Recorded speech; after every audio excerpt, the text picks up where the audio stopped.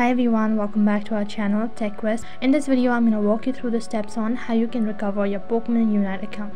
I'm going to be showing you step-by-step procedure. Make sure to watch this video till the end and follow the instruction as guided.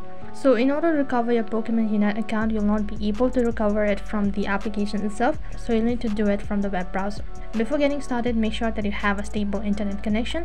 First thing, open up your web browser. You can use any web browser that is convenient for you. As for this video, I'm using Google Chrome. Once you open up your web browser, on the search box, you'll need to type in Pokemon Unite support, or you need to type in support.pokemonunite. And I'll also make sure to leave the link on my description box below. As you type in the link, you'll be directed to the support center. On this interface, you'll need to scroll down right to the bottom, and right at the bottom there's a section as need help with a question. So under it, click on contact us. Once again, you'll be taken to the support center, and on this page you need to submit a request. In order to submit a request, first of all you need to provide in the information associated with your Pokemon Unite account. As you can see, there is a form. You'll need to go on filling all of these information. So first thing, you need to provide your email address. It'll be easy to recover if you know your email address that you've provided on your Pokemon Unite. Along with that, if you have an access of the email. In case you don't have the access of your email, then what you can do is you can type in any email address through which they can contact you. And after that, you need to enter in the first and the last name. Select the language accordingly. Enter in your location or the reason. So you'll need to enter in the subject. Since we're trying to recover account, so click on account recovery. Enter in the app version. So you'll need to open up your application, and after that you'll be able to see your app version. And you also need to enter in the device that you're using or that your account was currently logged in. And then enter in the support ID.